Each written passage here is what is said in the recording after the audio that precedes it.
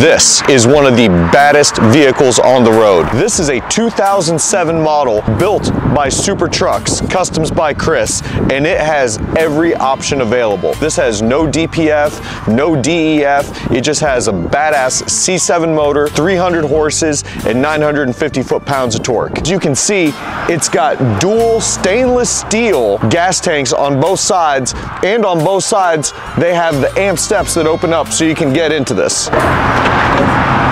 for easier access. The exterior is also fully customed out with an amazing custom hood, front bumper, winch, stacks. It's a really cool setup.